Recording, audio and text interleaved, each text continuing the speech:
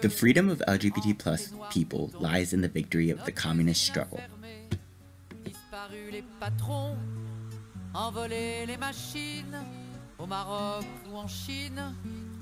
Since the very beginning of class society, LGBT plus people have endured much.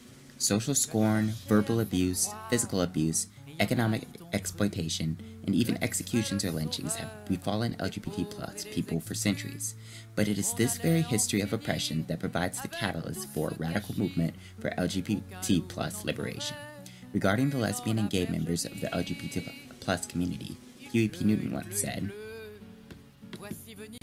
"Nothing gives us the right to say that a homosexual cannot also be a revolutionary, and no doubt it is only because of prejudice that I say even a homosexual can be a revolutionary. On the contrary, it is more likely that a homosexual will be among the most revolutionary of revolutionaries." This statement could not be more correct. Lesbian and gay people, as well as bisexual people, trans people, and all other marginalized peoples belonging to the LGBT plus community have an exceptional amount of revolutionary potential, which is the direct result of the persecution they have historically faced. All Marxist-Leninists or Maoists, whether members of the LGBT plus community or not, should understand this, and by extension, understand that the fight against the persecution of LGBT plus people is a significant and integral part of the struggle for communism, a society free from oppression. In light of the recent attempts at the legal erasure of trans people, intersex people, and other non-cis people by the capitalist state, it has become especially important to clarify the nature of the relationship between the communist struggle and the struggle for LGBT plus freedom through an explanation of the historical unity of both struggles, the consequences of disunity between both struggles, and the practical ways communists today are fighting to ensure the complete liberation of LGBT plus people. The historical unity between the struggle for communism and the struggle for LGBT plus freedom. Communists have always spearheaded the struggle for LGBT plus liberation. This is a fact that should be recognized both by Marxist-Leninists or Maoists that don't understand the relationship between the battle against the oppression of LGBT plus people and the battle for communism, and a fact that should be recognized by those who fight for LGBT plus freedom but also lack an understanding of the aforementioned relationship. Soviet law prior to 1934 represented an early example of the efforts made by communists to make the end of oppression of LGBT plus people a reality. In his book, The Sexual Revolution, Wilhelm Reich writes the following about the legalization of homosexuality in the Soviet Union. It was necessary, it was said, to take down the walls that separated homosexuals from the rest of society. This achievement of the Soviet government gave the sex political movement in Western Europe and America a great impetus. Although this was solely a stride towards the liberation of lesbian and gay people, and one that was reversed at that, it is still an example of an early victory for LGBT plus people won through socialist revolution. The special significance of this achievement becomes more easily visible when one considers that almost 60 years after the October Revolution, there was still direct legal persecution of LGBT plus people in capitalist countries such as France, which is explained by the French philosopher Guy Hocquenghem in this quote from his book, Homosexual Desire.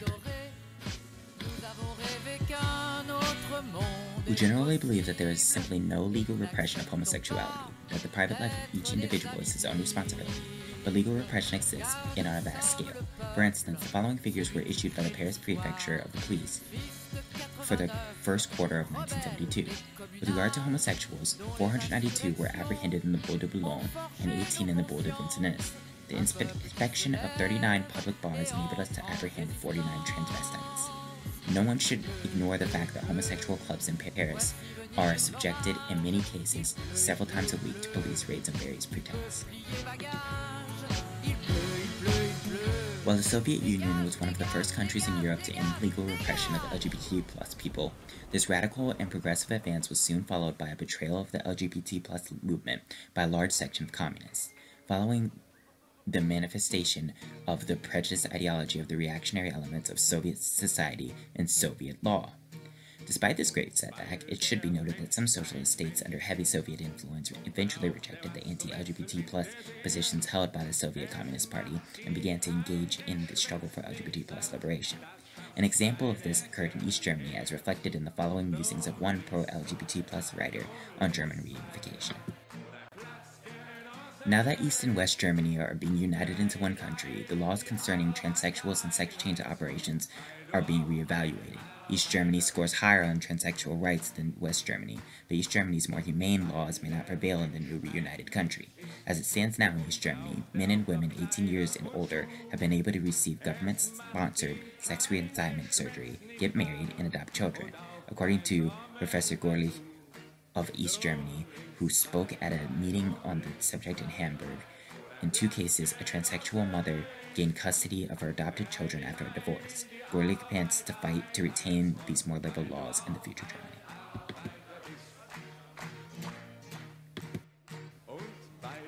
The aforementioned philosopher Guy Hocquenghem faced one of the consequences of the previously described regression in the communist movement when he was kicked out of the Communist Party of France for being gay, because the CPF had adopted homophobic attitudes like those that had become dominant in the USSR.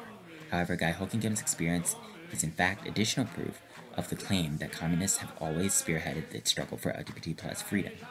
After being kicked out of the French Communist Party, he formed the Front Homosexuel d'Action Révolutionnaire, an organization that engaged in a radical struggle for the freedom of LGBT+ people, as well as a struggle against the anti-LGBT+ sentiments present within the rest of the communist movement. Guy Hocquenghem became most well known for being the inventor of queer theory after he published his book, Homosexual Desire, in which he described a clear connection between the fight for LGBT+ liberation and the class struggle central to communism, as evidenced by this quote, among many others, from the book. Capitalist society manufactures homosexuals just as it produces proletarians. Constantly defining its own limits, homosexuality is a manufactured product of the normal world. Thanks to radicals like Guy Hocquenghem, the unity of the LGBT+ struggle and the communist one survived the infection of many communist parties with chauvinistic ideology. One of the more recent great leaps forward in the struggle for LGBT+ liberation was conceptualization of identity politics in the Combahee River Collective Statement, which put forward political positions explained in this quote from the statement. The most general statement of our politics at the present time would be that we are actively committed to struggling against racial, sexual, heterosexual, and class oppression, and see as our particular task the development of integrated analysis and practice based upon the fact that the major systems of oppression are interlocking. Similar positions to the ones described above are now put forward by communist parties worldwide, which indicates a return of pro-LGBT+ politics to their position of prominence in the communist movement. The prominence of identity politics in the movement for LGBT+ liberation and the origin of such politics in communist thought suggests that the claim that the fight for LGBT+ freedom is led by communists remains true to this day. The consequences of disunity between the two struggles. The aforementioned infection of many communist parties worldwide with anti-LGBT+ chauvinism must be revisited here for the primary purpose of revealing the extreme consequences of the rejection by a large section of the communist movement of the significance of the fight against the persecution of LGBT+ people. First, a further explanation of the origin of such reactionary sentiments is in order. One can understand Wilhelm Reich's explanation for the reversal of progress towards the freedom of LGBT+ people in the Soviet Union through this quote from the Sexual Revolution. Conservative people, as everywhere, were still under the influence of aesthetic ideologies and medieval prejudices. This class also had its representatives in the middle and higher strata of the party, so that its influence made itself gradually felt among the workers also. Gradually, 2 concepts of homosexuality crystallized themselves more and more. 1. Homosexuality is a sign of barbaric lack of culture and indecency of half-primitive Eastern peoples. 2. Homosexuality is a sign of a degenerate culture of the perverse bourgeoisie. The anti-LGBT Soviet law that appeared as a result of the aforementioned reactionary prejudices Soviet socialism failed to effectively combat ultimately became the catalyst for the spread of anti-LGBT sentiments in communist parties around the globe. This was an unfortunate result of the domination of the Soviet Union over the majority of the global communist movement, and while, as previously explained, this did not completely destroy the bond between the LGBT+ movement and the communist one, this regression certainly had severe consequences which must be examined. The same tyrannical model of the family based on the union between two cis partners of opposite sexes that serves as the primary tool for the oppression of LGBT plus people simultaneously serves as a tool for maintaining capitalist authoritarianism. This is explained by Wilhelm Reich in this quote, in which he describes the function of the cis heteronormative nuclear family. Its cardinal function, that for which it is mostly supported and defended by conservative science and law, is that of serving as a factory for authoritarian ideologies and conservative structures. It forms the educational apparatus through which practically every individual of our society, from the moment of drawing his first breath, has to pass. This understanding of the relationship between the cis-heteronormative nuclear family and authoritarianism is key to understanding how the regression to a policy of reinforcing such a familiar standard in the USSR, a regression that was in no small part characterized by the repression of LGBT plus people, was indicative of, and perhaps a catalyst for, the authoritarian turn of the Soviet approach to building socialism. Guy Hocquenghem explains how such a conclusion can be drawn from Reich's work in this quote.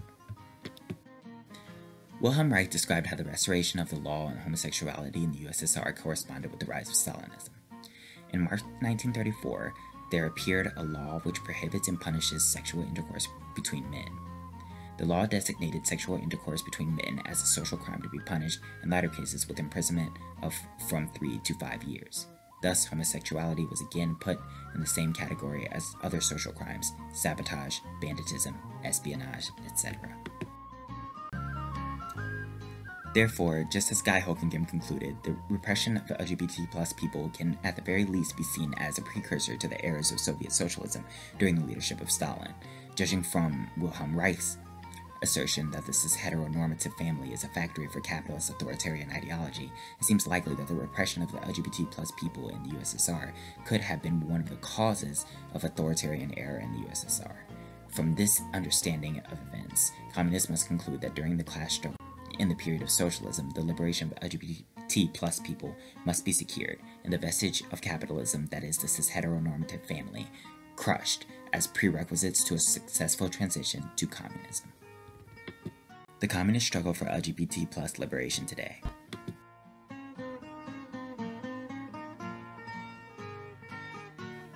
As previously asserted in this video essay, the fight for liberation of LGBT plus people has made its way back to prominence in the agendas of communist parties and organizations worldwide. But the question remains, what does a communist struggle against the oppression of LGBT plus people look like? The struggle for LGBT plus liberation first manifests in the theory and/or program of communist revolutionaries. An example of this is the communist and black nationalist Sanika Shakur's Marxist analysis-based theoretical explanation for his call for the intensification of the struggle for LGBT plus liberation by revolutionaries in prison, which appears in this quote from his written work, The Pathology of Patriarchy. In men's prison, whereas prisoners, the only women, are trans women, the concentration of the patriarchy pathology is on steroids. Even in those prisons without trans women, as patriarchy is also homophobia and heterosexism, it finds expression in this way, whether through predation or hate outright. Ill vibrations play out against gays or trans prisoners, as invariably they are referred to as punk, faggots, bitches, etc. The hierarchical structure of prison groups preclude any form of socialization or respect with or towards gay prisoners. They are treated as abnormals, as less than human. They are usually neutralized with violence and ostracized. Groups forbid their members from aiding any such person, and even though prisoners are placed with nationals from oppressed and colonized nations, oppression and prejudice against gays and trans prisoners goes on uninterrupted as patriarchal morals are imitated and replicated across the board.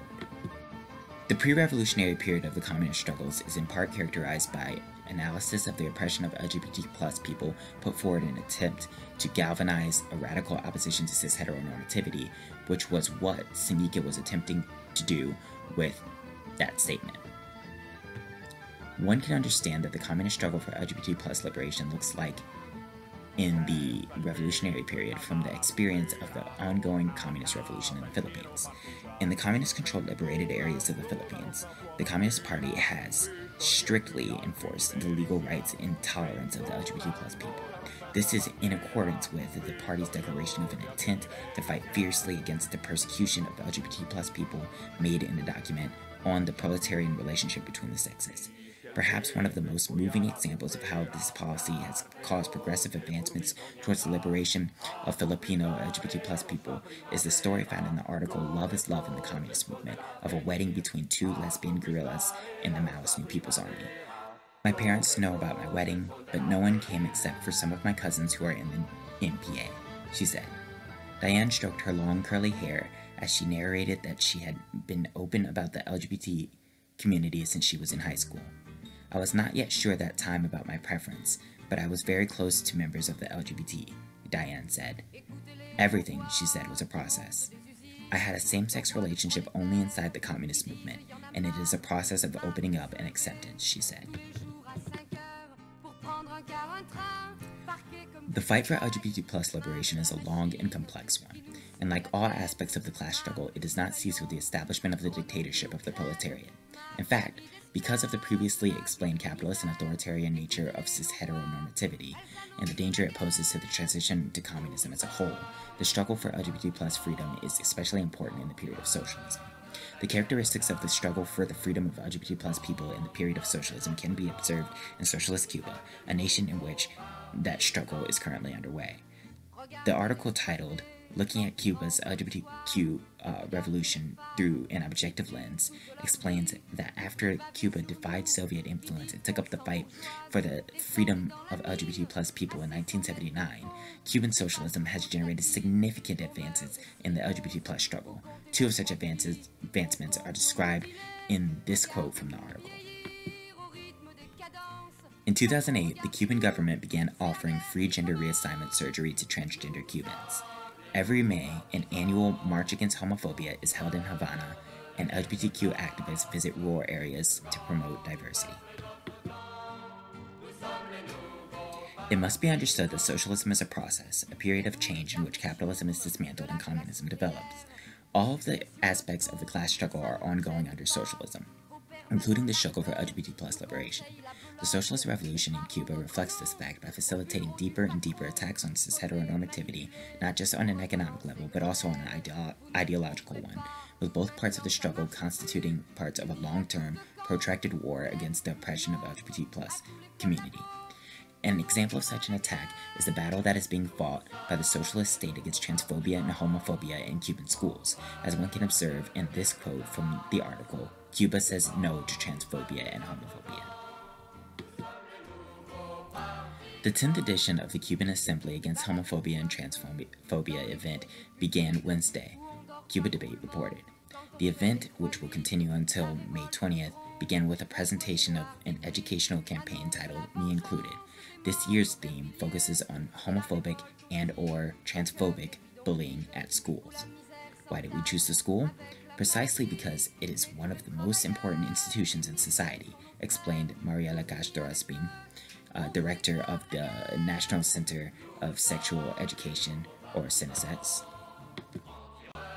Conclusion. The fight against the oppression of LGBT+ people and the struggle for communism are the same. LGBT+ people will never be completely free until capitalism is dismantled, and communism will never be achieved until the oppression of LGBT+ people has been dismantled. Therefore, the war against cis-heteronormativity must be waged by communists on all fronts. It must be waged against the mistreatment of trans women in prison, against the verbal abuse of gay people in schools, against the infringement upon the rights of LGBT+ people in the law, against the high prices preventing trans people from getting the surgeries they need, against the murder and imprisonment of LGBT+ people, and on all other fronts in which cis-heteronormativity creates an atmosphere of hatred, intolerance, and violence towards the LGBT+ community. LGBT+ people have suffered under class society long enough. Now, in the era of the fight for a classless society that is free from cis-heteronormative, anti-LGBT+ prejudice, LGBT+ people, indignant and red, must stand up, fight back, and ultimately smash anti-LGBT+ chauvinism with the hammer of communism.